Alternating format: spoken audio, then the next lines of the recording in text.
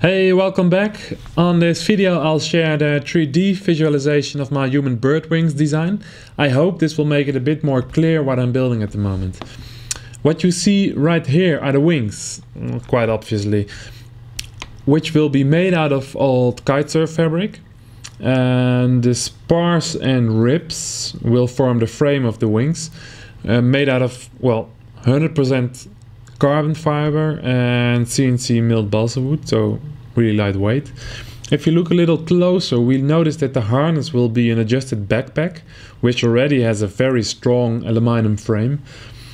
Connected to this backpack will be a framework of aluminum foam laminate plates, which are very strong and lightweight at the same time. And this strength will be needed to bear the forces and connect the power expansion to.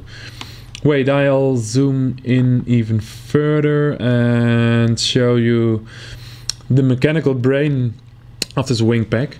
What we see here are two Turnigy 270 kV outrunners delivering 2000 watt per motor. It's actually an amazing powerful little motor. And these motors are powered by 4 lithium polymer 5 amp hours batteries. Connected to these motors are planetary gearboxes with a 1:25 ratio to reduce the flapping frequency and increase torque. And this gearbox is connected to the so-called wiggle drive.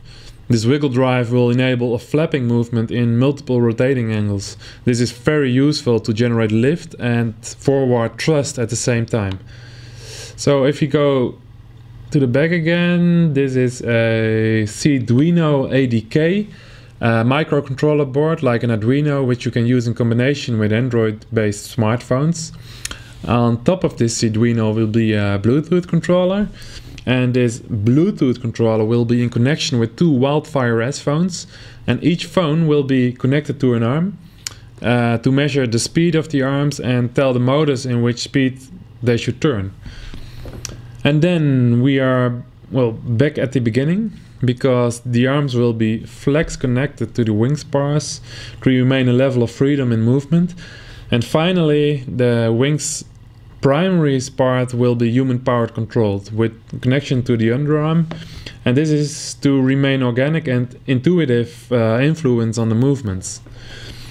So see you next time, and make sure to keep posted. Bye.